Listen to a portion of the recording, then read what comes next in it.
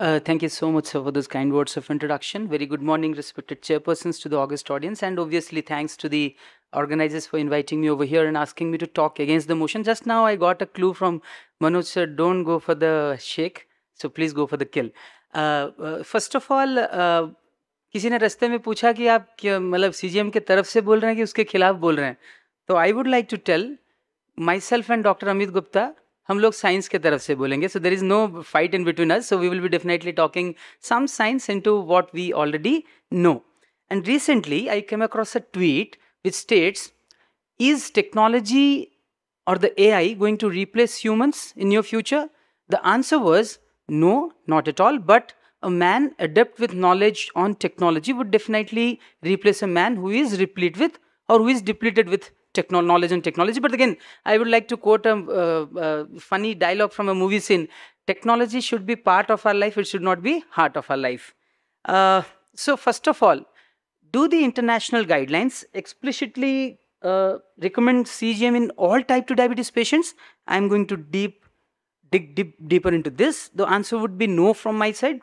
So the ADA 2023 recommendation for usage of CGM for adult patients on multiple daily insulin, continuous subcutaneous insulin infusion, basal insulin. And if you look at youth with type 1 or type 2 diabetes on MDI or CSII, and also patients having diabetes and pregnancy. And now let us look bit detail into the guidelines. What do they say? For type 2 diabetic patients, not taking insulin, routine glucose monitoring is not offering you any additional clinical benefit. And also there has not been significant A1C reduction with these monitoring techniques, and it should be done for patients who are using drugs giving rise to hypoglycemia. And if you go further down into the guidelines, it tells us who the people with diabetes, whoever is relying on usage of technologies which include CGM, they should have continuous access to third-party payers regardless of age or A1C. And also, if the patient is school-going, there has to be support system in the school. We know there are a number of requirements on the part of the patients, like there should be need, there should be demand, the patient should be skilled enough, the patient should be motivated enough, and there should be availability of the devices as well. On the part of the healthcare provider, the person should be well educated, trained, and there should be periodic evaluation of his knowledge on technology. I don't think it is a very easy application which can be applicable across in developing countries. And we all know these are the interfering substances with the CGM devices, and good number of those are not used that uncommonly. These are used commonly. And if you look at other guidelines, the Endocrine Society says type 2 diabetes on MDI or the type 1 diabetes having A1C more than 7%. AACE says if your patient is having unappreciated hypo or at increased risk of hypoglycemia. And look at the last one, which was published in 2017. It says it should be done for people with type 2 diabetes for a minimum duration at the initiation of insulin, increase in insulin dosage, and periods of acute diabetes problems. And I was going through this article, maybe, yes, Bansi sir is there in front of us. Maybe I missed the lines in between, but I did not find any specific recommendation for CGM to be done on type 2 diabetic patients not using insulin therapies. Obviously, I'm going to be corrected if there is any. And JAPI, yes, it summarizes all the guidelines that are at our disposal. CGM on insulin therapy, undoubtedly. For OADs, obviously, if there are issues with regards to hypoglycemia, you read all these lines bottom ones and you can see hypoglycemia, severe hypoglycemia, refractory hypoglycemia unawareness. But this is something very important. JAPI also goes on to add, if there is a disparity between fasting PP and HbA1c, if again there is a chance of hypoglycemia, and also patient education, as Amit sir was rightly alluding to. But then has it shown benefits across? I think the answer is no, because this study from 26 European countries over a period of 6 months, it says that CGS has not been shown to improve A1C levels compared to SMBG in patients receiving MDI, and there were no meaningful differences in adverse events between two groups. This is editorial in American Journal of Family Physician. It says that in patients having type 2 diabetes, still there are no long-term studies to determine whether CGM improves patient-oriented outcomes. And this is a recent one, I can say, 2021. It says the limited episodic RT-CGM used in people on multiple non-insulin therapies resulted in modest short-term glycemic benefits. And obviously, we all attribute the reduction in hypoglycemia chances for these people who use CGM. But then what about the chances of severe hypoglycemia? This study in Annals of Internal Medicine in 2017 says over a period of 6 months, the diabetic specific quality of life or the chances of hypoglycemia doesn't differ between usage of CGM and that of SMBG. Again, the editorial, same old editorial, says that CGM's ability to decrease the risk of severe hypoglycemia has not been demonstrated. And apart from that, the STAR-1 trial, surprisingly, there were significantly more severe hypoglycemic events in the CGM arm. Inaccuracy was to the tune of 21%, and an inaccuracy was higher even in the hypoglycemic range or during rapid rise or fall of the glucose when exactly we require the CGM to support us with the real-time input.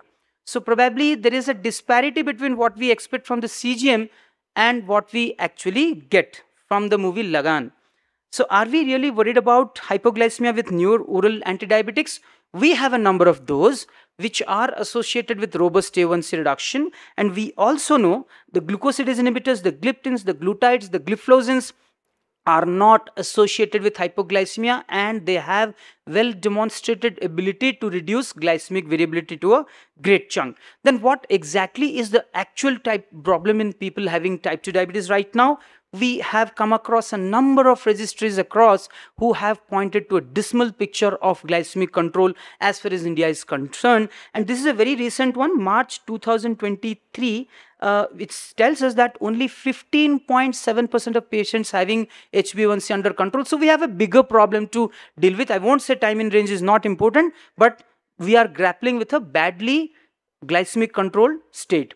And disadvantages, we all know that it is actually not the glucose value. There is a lag between the interstitial glucose and the blood glucose.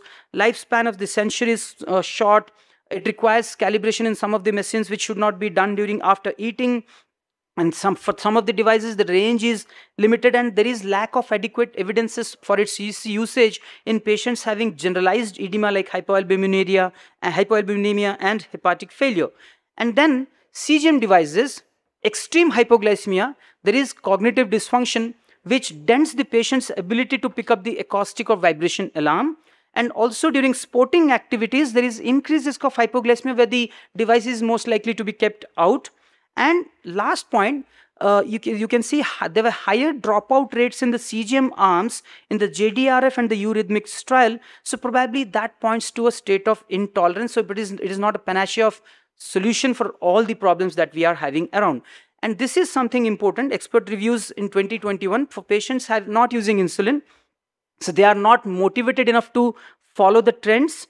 The payer coverage is an issue, and they are not motivated enough to dedicate that much of time to actually interpret the CGM metrics. And obviously children and adolescents would be non-compliant, and a number of disadvantages. We know insurance coverage, the information overload, alarm fatigue, constant presence of sensor in the body, and skin irritation. And obviously I'm going to rake up the finance issue over here.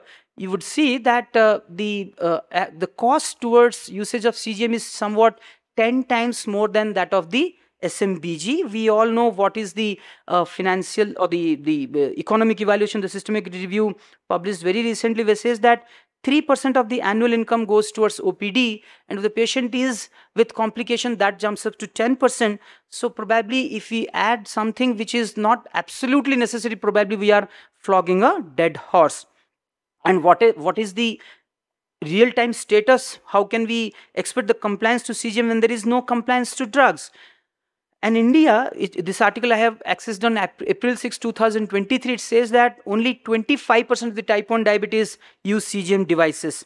And the American Journal of Family Physician in its editorial says that in most people with type 2 diabetes, unnecessary monitoring not only wastes money but can also negatively impact quality of life. And it also goes on to say that there are no patient-oriented benefits to justify its great expense and additional hassles for patients and physicians. So we all know, we have seen Ramayana. So the Ramban was meant for Ravanji, but for other people we had other solution. So different problems require different solutions. The same solution cannot be applied to all the problems around. So take home message would be, my understanding is there is no significantly greater A1C reduction. Equivocal results about severe hypoglycemia reduction. It obviously adds to the cost, and it requires skill and motivation on the part of the patient and regular training evaluation on the part of the healthcare provider. And we know there are a number of non-insulin drugs which are associated with significant A1C reduction without any much issue of hypoglycemia and demonstrated benefits of reducing glycemic variability as per the TIR studies. So why not use that? Why subject each one of them to CGM? So even after all my arguments, if my friend Dr. Amit still vouches for CGM, I think the audience and chairman would definitely pose a question to him. Aap doctor sahab to ho na? So thank you all for the patient listening.